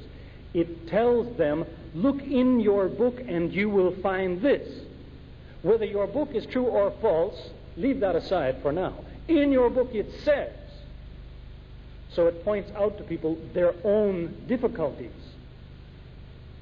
This follows in apparently the best tradition of Jesus. In the 5th chapter of John, he criticized the Jews. He said, you people read the scriptures all the time because you think in there is the secret of life. He didn't say, and you're right. He didn't say that. He said, but I'm telling you, if you were more careful about what you're reading, you would notice that those scriptures tell you about me. You should be listening to me. Now that's basically what the Quran has said of other scriptures. Leaving aside, is it true or is it false? It says, tell them, look in their scripture and they will find the last messenger is mentioned. The last revelation is mentioned. Whether it's true or false is their problem. But they do have this problem that they can't escape. It's one of the challenges made. There's one non-Muslim has reacted very well to that. He says, we have the ayah that says that the messenger is mentioned by name in their scriptures, and it was speaking to Jews and Christians. And he points out how there were lots of Jews and Christians around that heard that when that revelation was given. And they had a perfect chance to prove the Quran was wrong. They could have jumped up right then and said, okay, come with me to my house. I have no way to get there ahead of you. Come with me to my house. You're welcome to look in all my books. You won't find anything about your messenger. Nobody did that. Nobody invited the Muslim to say, this time your book made a mistake. See, there's nothing in our books about the messenger. Come and see. Nobody did that. They didn't want to talk about it. That's why, in fact, one non-Muslim scholar has suggested that the Christians and Jews at that time, in that place, must have had something very obvious in what they called Scripture that mentioned the messenger. That's why they kept silent at that point. You get from that? You have some more? Yes.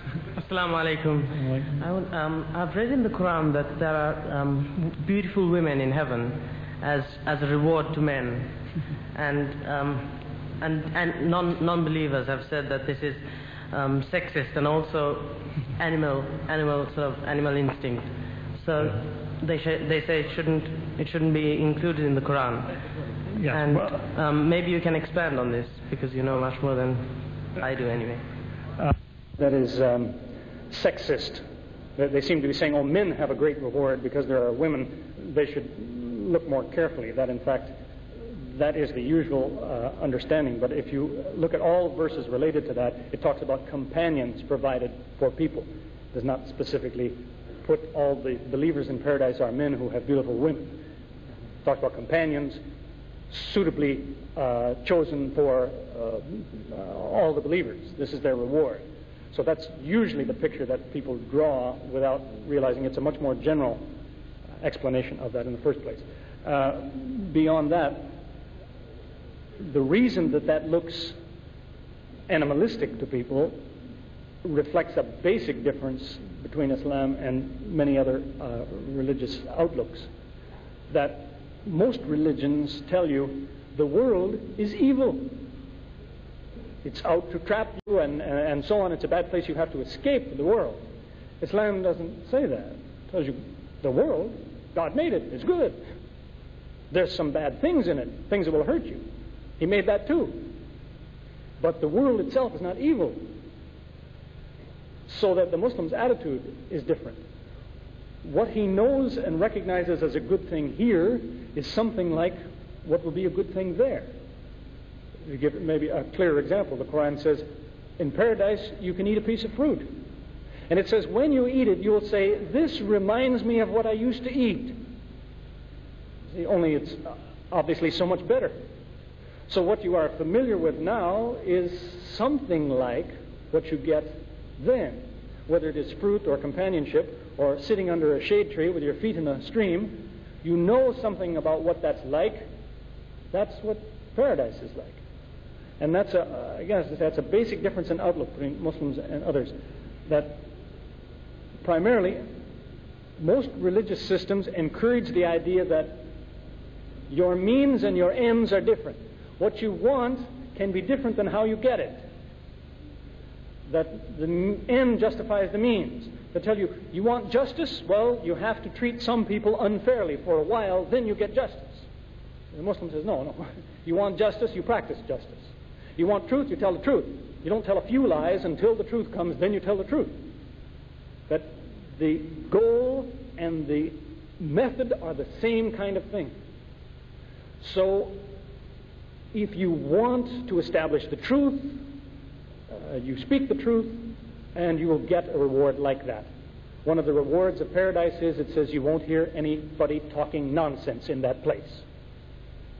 If that's what you want, a reward to be in a place where nobody talks silly, then you have to now put a stop to silly talk. Same thing. So that's why in the Surah Al-Asr, one of the four things, the difference between those who are lost and those who have success, says tawasaw bil haqq. Says they confront one another with the truth. It means that a Muslim could not be sitting and he hears somebody talking here and it's foolishness. He says, oh, well, it's not my business. He has an obligation to somehow bring to their attention the truth of the matter. In some way, at least to say, I heard what you said, it's not true, but excuse me, if you want to know more, come and see me, or something. But you have to say something. Then you get a place like that. What's that? Oh, there's companions and that? Well, that's metaphorical only in the same sense as the fruit is, you see. That if the Quran says you eat a piece of fruit and it's telling you when you eat it, you'll say, this is something like what I used to eat. Well, it means then it must be different. So it's not exactly fruit like we know fruit. But in a way that is familiar to us, it's something like fruit. That's what I'm saying of companions. You might say metaphorically, in that it could be companionship and it would remind us of what good companionship is like, but then again it's something we don't imagine. It's so much better than that. So that paradise is familiar, but more than you can expect. Okay?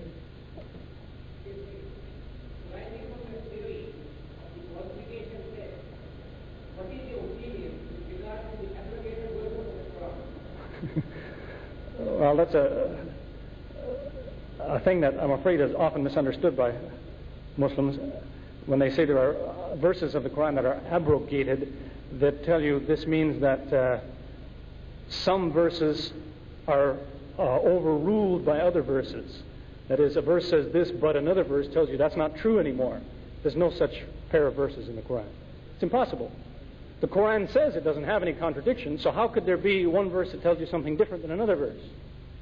When the ayah says, if it came from other than Allah, surely they would find in it ikhtilafan kathiran, many inconsistencies. Because there are none.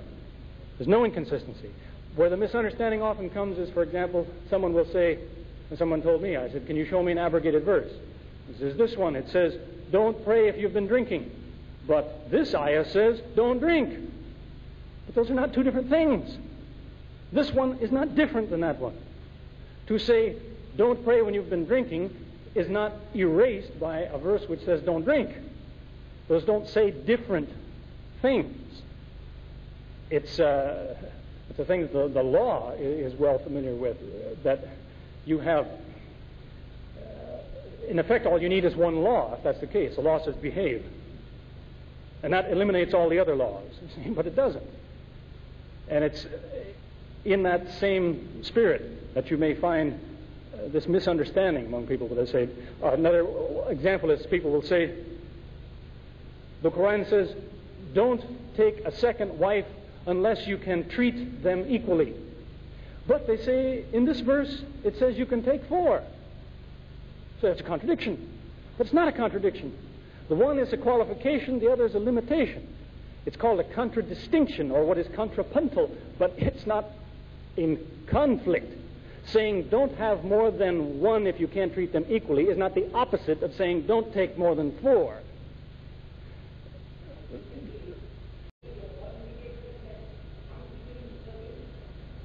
Exactly, that's what I'm telling you, is that there's no such thing as an abrogated verse. If by abrogation you mean this verse tells you this one isn't true anymore, there's no such verse like that. There are verses which swallow up other verses, but they don't contradict them. So it comes under that test in the sense that if somebody wants to find a contradiction in the Quran, he's welcome to even examine the so-called abrogated verses, and he won't find contradiction. Okay, I hope that satisfies what I'm getting at. There's also the point that where that argument is often used by missionaries, where they will say the Quran abrogates other verses, so it must contain contradictions. Well, they don't seem to realize that any verse that anybody has ever talked about involving abrogation was related to legal matters. And yet the ayah in the Quran that talks about abrogation is a Meccan ayah, whereas the laws didn't come till Medina. So what's being talked about, that some ayah is replaced by another ayah, can't mean the ayat of the Quran. It has to mean previous ayah. It has to mean other things that people had before the Quran. Let's see. A medical student once posed this question: how can we say the Quran is authentic? To prove it, should you refer to hadith? Well, I don't know what help that would be. Refer to hadith if you mean the Quran is true because I have a hadith that says so. That won't prove anything to anybody. But the authenticity of the Quran was the thing that I was trying to talk about, that you have to eliminate the possibilities. If somebody says your book is not a revelation, then you have to ask him, tell me, what is it? What is it then? If he says it's a lie, you say, show me a lie. Where did it tell a lie? If he says your prophet was a lunatic, say, show me a crazy thing. If he tells you he was a liar, show me the lie. If he was a lunatic, how do you explain his information? If he was a liar, how do you explain his attitude? So you have to give it back to someone to say, if you claim it is this, you have to prove it's that. I can show you why it can't be that. So you establish it by eliminating the alternatives. Question from a non-Muslim: so the Quran has proved itself with the past. What has it got to say about the future? Oh, yes, a great deal. That's a favorite subject. If you want to talk about hadith, you have a narration that says that the wonders of this book never cease, meaning that in every generation there are new surprises. History may continue for 10,000 years, and there will still be Muslims saying, I never noticed that before. That's amazing. Something new in every generation. What it has to say about today, there's a lot of ayat. I mentioned one there concerning the origin of the universe. It also mentions certain things that people expect to find. It tells you, for example, in an ayah, which has a very interesting construction, it tells you about the dabba. And the dabba is any kind of an animal that crawls. It tells you dabba live in the heavens and on earth. Which is telling you someday somebody evidently is going to find a dabba somewhere else. Some crawling, living thing, someplace else. Because it mentions the dabba in the heavens, the earth, and the places in between them. So as far as you see and where you are and all the places in between there's dabba. No one's found one yet, but see, that's the thing that when it is found, the Muslim can say, I knew it. It must be true. The Quran says so. That's an example of that kind of thing. It mentions what some are now, in fact, it was just in the newspaper that I was looking at. Let's see, the brother's got on his knee there now. When it's talking about Halley's Comet, is due to appear in February, March, 86. It tells you where do all these comets come from. It talks about a thing called the Oort cloud, which is like, you might say, a shell around the solar system containing these balls of ice and rock, and this is where the comets seem to originate. So the theory goes, and they named the place after this astronomer named Oort. But that seems to be what the Quran is talking about when it talks about a wall, a division, a barrier, a line, a boundary at some certain distance as you leave the earth. Remains open to discussion, but that's the kind of thing that the early Muslim astronomers, mathematicians, biologists, medical men, chemists, and so on, that's the kind of thing that guided them. They'd see some little thing in the Quran and say, that looks interesting, what will I find if I look? And they found a lot of surprising things. Okay. Oh, I'm sorry, I've got still more here. You referred to the Messiah being killed by Jews. Isn't it true the Messiah was substituted and will return? I didn't say the Messiah was killed by the Jews. I said that's what the Jews said. And that, in fact, is is the point that is made in the Quran. It says the Jews said, we killed the Messiah. And then it goes on to say they were mistaken. They didn't kill him. They thought they did. That's what it looked like. It does not specifically say in the Quran that somebody was substituted. It simply says the whole episode, this crucifixion, was counterfeited.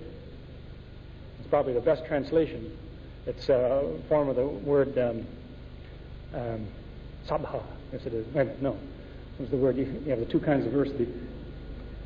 What are the two kinds of verses in the Quran? The muhkamat and the mutashabihat. Yeah, shabha. Shabha. It was made doubtful. So it may mean they killed the wrong man. It may mean they killed nobody.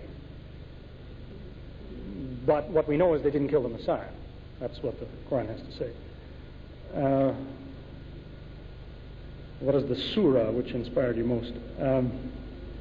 How you embrace Islam? Well, there's various things that are impressive. I guess one of the first things that occurred to me was that I mentioned this ayah that challenges you to find mistakes in the Quran. There's the surah Hadid, begins by saying, in the third ayah, Huwa al-awwal wal-akhir wal-zahir wal-batin, which tells you that no matter where you start, there's something you can't escape. Something there is which is first, last, outermost, and innermost. And look in that place. That's where you find God. And of course, the Surah Al-Ikhlas. That's one of the... in just these few words, there's a wealth of material there. Somebody asked the Prophet one time, where did God come from? And he didn't say, as most Muslims say today, this is a Satan's question. It's a very good question. He quoted that surah. It gives at least 4 answers to that question. Each ayah gives you an answer. It would take a lot of discussion to go into it, but each verse of that tells you what's wrong with your question or what is the answer to it. That was impressive to me. Does the Quran mention anything about purda? Well, it's not exactly on the topic, but the word hurda, of course, is not in the Quran. I imagine everybody knows that. But it talks quite a bit about suitable adornment for both men and women, what is required. And there's a lot of misunderstanding about that too. That too is a subject in itself, which sometimes I get into quite the discussions with people on that. You have an interesting example. For instance, I wonder how many people realize that what it tells a woman to conceal are literally her pockets. Pockets in her body.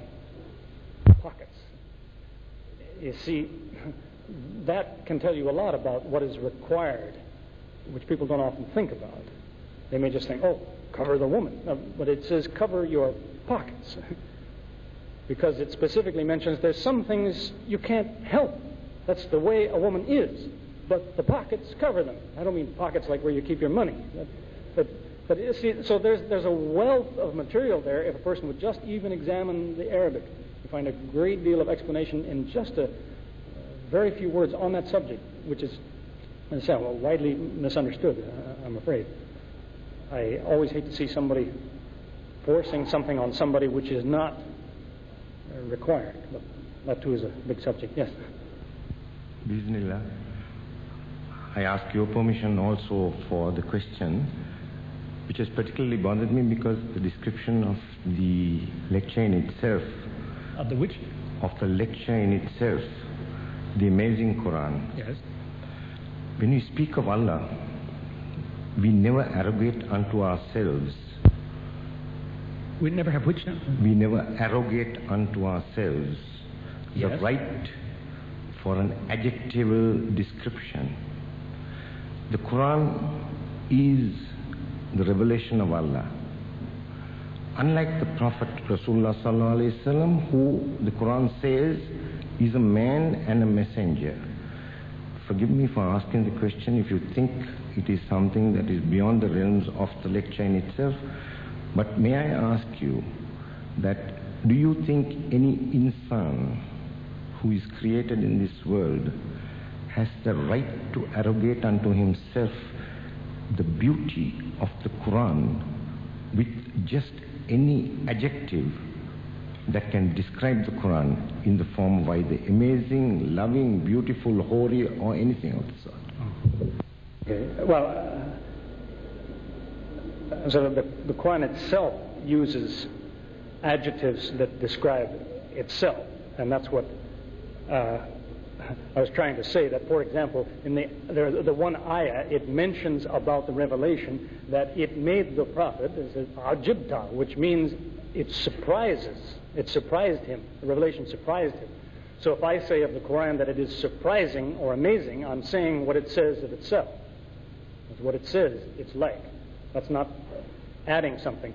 The word holy is really, that's a troublesome word in English, and I don't use it to talk about the Quran because it's inappropriate in English, technically. The word holy comes from the same root as you spell with the W in front of it, W-H-O-L-E, whole. So that people are not holy. There's only one who's holy. It's Allah. He's one. That was the original understanding, even in English, of the word holy. You only apply that, you said, God is holy because He's one whole thing. Nobody else is one like that. But it's fallen into such careless use that people talk about holy men and holy this and holy that. And that's unfortunate. Even the Arabic word, what kadus is sometimes translated holy, that's not really the best English word for that, because that gives a misunderstanding of this. Only Allah is holy. The Quran may be Kareem, what other words? They say Majid and some other descriptions like this, but not holy in the proper meaning of that word. It doesn't talk about itself that way. Okay?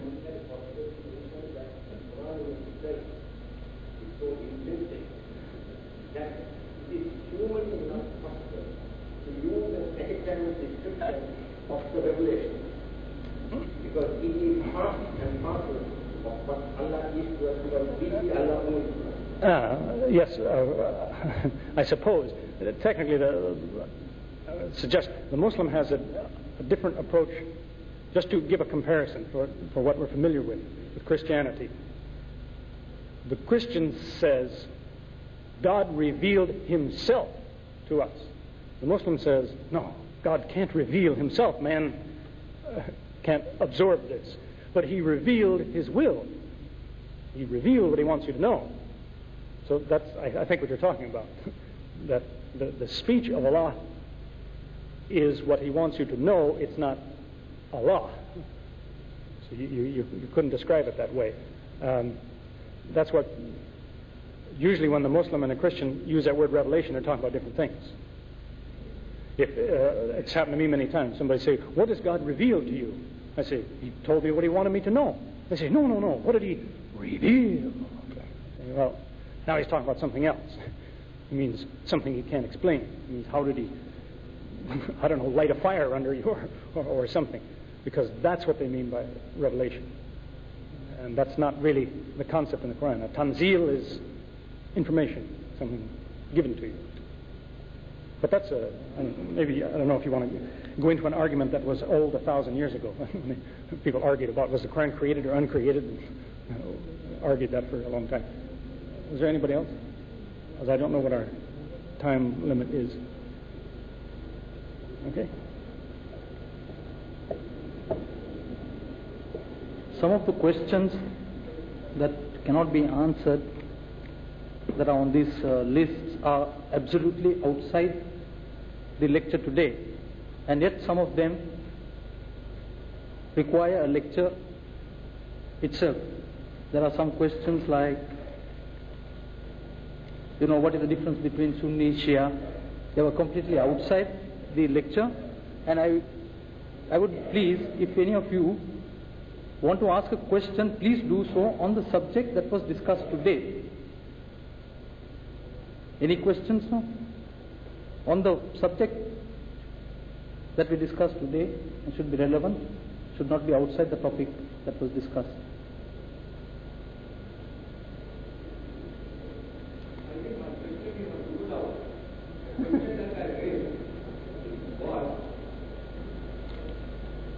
Yeah, what was it?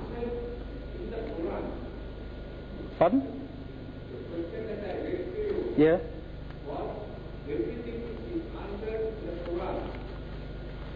Yeah. What about the Hadith Qudsi? Correct?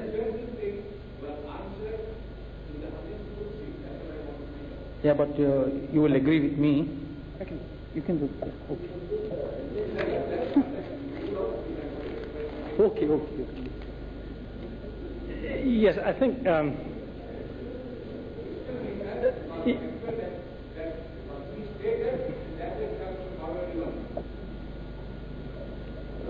missed that, I'm afraid. Anyway, here's the question.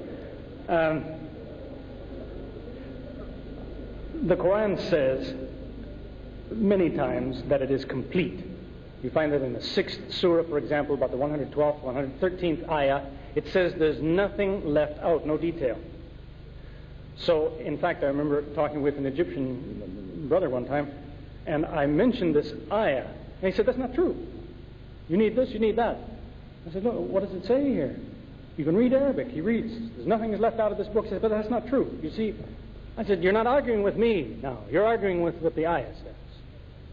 There's nothing left out. Now, the misunderstanding that often comes from that, though, is that Muslims could fall into the same trap that some religious groups fall into. That is, they believe in their book, and they become so wrapped up in this book they don't know anything else. The Quran is not of that nature. The Quran tells you what you need is here. It lacks nothing. But what does it tell you to do? Time and time again it says, look here, look there. If you don't think this is true, look there, you'll see it is. Verify this, examine that, research this, find out more about that. So it keeps directing your attention to